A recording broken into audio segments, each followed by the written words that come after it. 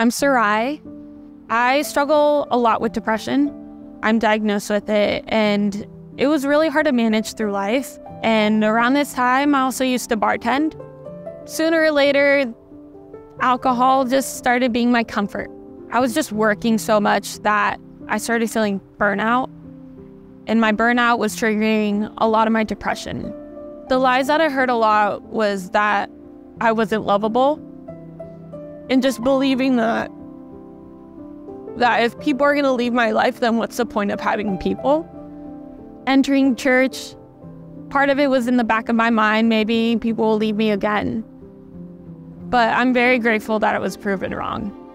I was just surrounded with supportive people that wanted to know me. I didn't feel judged.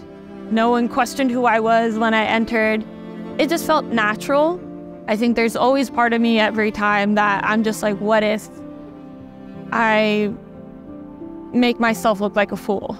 But I think those are moments in our minds that just keep us from reaching out and keeps us from connecting with people. But after leaving college ministry, it was that next step of where to go after. And luckily, Celebrate Recovery was something that popped out. My Celebrate Recovery family. I know when life gets hard, I can go to them. When my depression kicks in, they know. They know that I can't hide it and that they can just comfort me. If I just need to cry, if there's actually things that I need to say, they will hear me. I feel seen, I feel heard. I'm not used to having people be proud of me for things. And I see where I am now.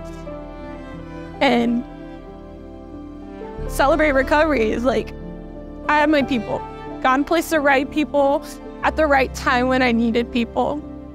And I'm just so grateful to be where I am now and having my community just cheering me on through my highs and being there through my lows. And I know in my recovery journey, in my life in general, that I don't have to deal with this all by myself.